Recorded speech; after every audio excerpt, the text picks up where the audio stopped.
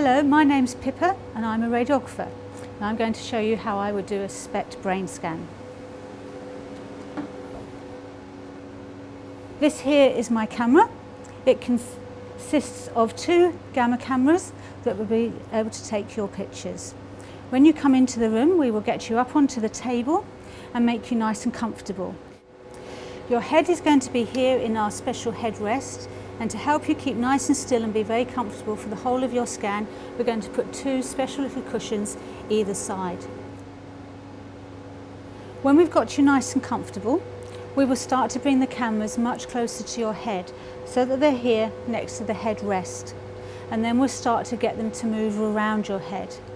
When we're taking the actual scan, they will move much slower, and at no point will they hurt you or come in contact with you at all. And we've got a lovely TV set with loads and loads of DVDs that you'll be able to watch while the scan is taken. But the most important thing is, at no point do you move.